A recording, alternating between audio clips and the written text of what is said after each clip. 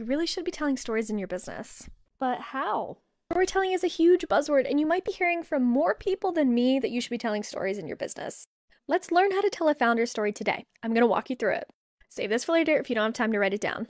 Here are the 4 elements that you're going to need to do this. An identifiable character, you're going to need an emotional motivator, you're going to need a transformational moment, and then you're going to need some details. That's it. Those are the elements that you need. And then you're going to follow this simple format. What was your character's life before? What was the moment, that explosion? And then what is their new normal? So putting these all together, we're going to be looking at an example from one of my favorite brands. Here's the brand. Take a second, pause the screen to read it. This is a founder story example. So who is the identifiable character? This is going to be Cassie. What is her emotional motivator as the founder? First, she's empty, directionless. And then the transformation, the moment, she couldn't find a cute bag to hold her yoga mat, and that's going to lead her to passion and purpose. So that small little moment of she couldn't find a cute bag to hold her yoga mat, that is the transformational moment.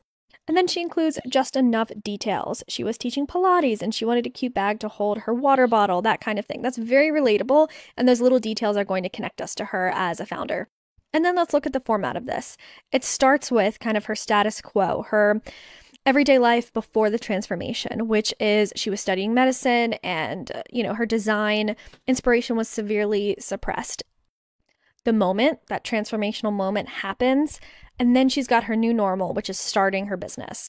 So now it's time to get your pen and paper out or go to your computer, open up a document and start writing, or look at what you already have written and see how you can change it to make sure that it has these elements. If you still need help, I'm going to pick one person to help with their story. So put your name in the comments and your website, and I'll check it out and I'll pick someone to help with their founder story.